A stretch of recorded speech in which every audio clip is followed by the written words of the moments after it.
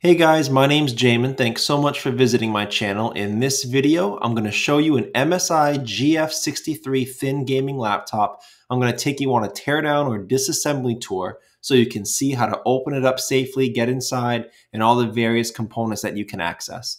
So to start with, guys, power down your computer the correct way. Make sure it's off and unplugged from your charger. We're then going to flip it over to access your bottom case screws. Now there's quite a lot of screws on the bottom case. You have these 4 on the bottom of your screen, these 3 on the left side, these 3 on the right side, this one in the middle, and this one towards the top middle. Now after you remove all the screws, guys, you're going to take a small, flat, preferably plastic pry tool and go around the seam of the bottom case and gently, slowly but firmly pry it off of the computer. I say plastic pry tool because metal pry tools tend to scratch your case a lot more than plastic ones, so that's why I recommend plastic. Also, keep in mind up here on the top of your screen, on the back of your computer, guys, you're going to have an HDMI port on the back. That's going to make it kind of a pain to get that bottom case up and around that HDMI port, so be aware of that when you're taking your bottom case off so you don't break your bottom case. After you've removed your bottom case, this is what you're looking at for the inside of your computer. Now, as a side note, guys, with my computer projects, I have my computers sitting on an anti-static pad. Either that or use an anti-static bracelet, but either one is a great idea to help you avoid damaging things in your computer when you're operating on them. For your reference, there'll be a link above. Also below in the description, it'll have a list of all the tools and supplies I use on this computer, as well as any replacement or upgrade components like your drives, your RAM, your battery, things like that that go into the computer. It'll all be in that link below in the description. So the first thing I'll show you guys, this is your battery, your main computer battery down here, and it's plugged into the motherboard right here. To unplug the battery from this motherboard port right here, if you see on your plug right in the center here, there'll be a spot to put a pry tool where you put it in there, you press down, and you slide the port downward to unplug it. However, when I attempted to take my battery out, I realized there's not a lot of wiggle room here. These are very short wires, and that plug goes right into the battery. It was very difficult for me to unplug that. So I ended up having to take the entire battery out instead of just unplugging it. That leads to another problem with this battery. This battery, as you see, there's no screws. This battery is glued down. So you can either muscle it up with your hands. If you're going to take that option, please be sure you don't bend the battery too much as you're muscling it up and breaking that glue, because you could damage your battery. The other option to taking the battery out is to use a heat gun. But as most of you know, heat and loaded batteries, that's an explosion risk. So first of all, if you're going to take that route, make sure your battery is completely discharged.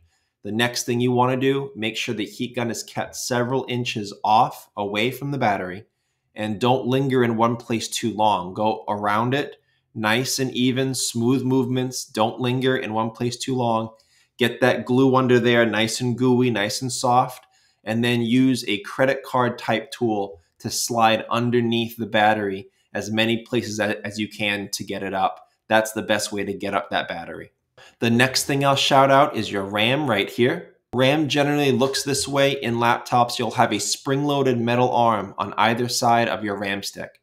The way to get your RAM out is to pry those arms away from each other gently, away from the RAM stick. The RAM stick will then release. Oftentimes, it will even pop up a little bit to make it easy for you to pull it out of the port. To get the RAM stick back into the port, as you'll notice on your RAM stick, you have a long end of the stick and a short end. So you can only plug that in one way, so you don't have to worry about plugging it in upside down. But you would basically plug it in there, get it nice and flush, and then you'd press right here in the center of the RAM stick, press down. Those metal arms will grab onto it and secure it in place. In this computer, you have 2 ports right here. I think the max for this model computer was 64 gigabytes of RAM. So if you want to max that out, which is always a good idea, it's always a cheap way to max out performance in a computer, is maxing out your RAM. You can get 2 16 gigabyte sticks. I'll have some suggestions for the RAM, also replacement batteries and other parts above in the link. I'll also put the link below in the description. Next thing I'll shout out here, these are your drives. This is a solid state drive M.2 port right here on top. And this is a SATA drive, a hard drive or solid state drive, whatever you want. These are your two drive ports. To get the M.2 drive out, you would undo this single screw right there on the right, and then this drive would slide out of that port. To get the SATA drive down here, the 2.5 inch, you would undo this screw here on the right, this screw on the left, then you would use this black tab on the bottom to pull down on this, unplug it from this port, and that would get your hard drive inside the caddy out. To get the hard drive out of the caddy, if you flip this over, there'll be two screws on either side of the caddy on the back. That is how you remove that hard drive from the caddy. And again, I'll have some upgrade options below in that description. Next thing I'll point out is your Wi-Fi card up here. You'll take off this yellow piece of tape if you have that. And there's a single screw right there, just like the solid state drive. You'll undo that screw, your Wi-Fi card will release, and you can slide it out of that port. You'll also have to undo these two antenna wire that run down through this hinge assembly. Those are snaps. Those just snap right up and off of your Wi-Fi card. And again, I'll have some Wi-Fi card upgrade options in that link in the description. The next thing I'll shout out is your speakers. You have a speaker here on the left of the screen, speaker here on the right of the screen. As you see here, after the battery has been removed and after the SATA drive has been removed, you'll see that the speaker here on the right has a black and white wire that runs under the battery, all the way down here, down underneath your drive, and it plugs into the motherboard right here and the other speaker.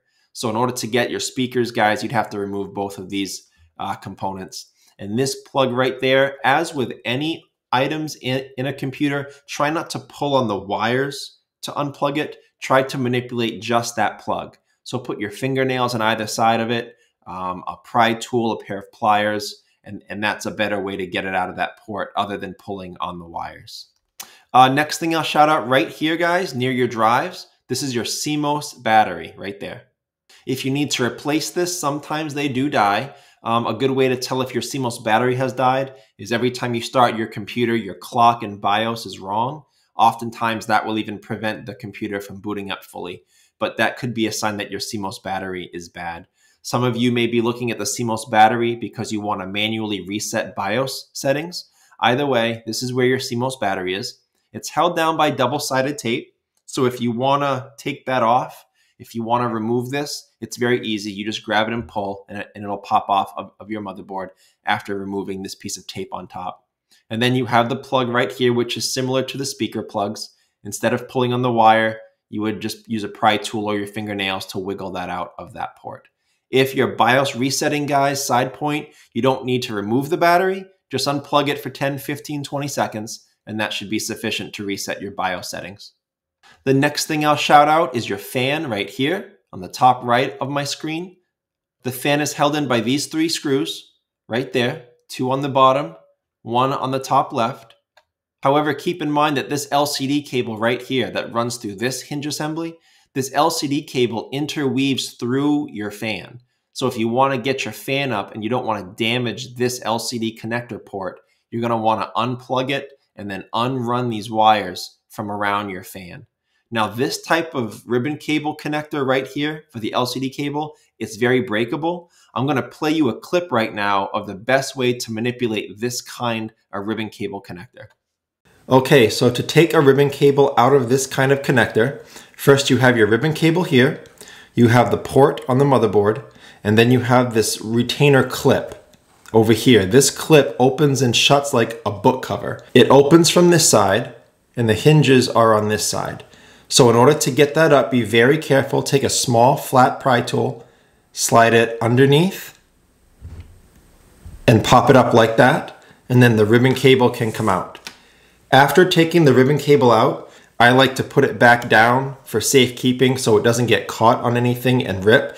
These are very, very breakable, these retainer clips. And if you break it, you're most likely not going to be able to find a replacement, in which case your ribbon cable won't be able to secure down anymore, so be very careful. To get the retainer clip back in, you would pop it up again very carefully. You would slide the ribbon cable in, nice and flush, It may take a few times if you're not used to it, getting it flush, and then just snap the retainer clip down, and that's how you would operate that kind of clip. Okay, so after that's unplugged and unrun from the fan, you'll be able to remove your fan after taking those screws out. If you're here to clean it out, now you can blow it out, vacuum it out, whatever you want to do. If you are cleaning things out because of an overheating issue, make sure to get your vent really well also. For those of you that are proceeding deeper into the computer to get at your heatsink, you see it goes over the fan here and over your CPU and GPU right here. So to get this up, you would undo these 3 screws here and then these 4 screws here. After you've removed the heatsink, this is what you're looking at for your CPU and GPU.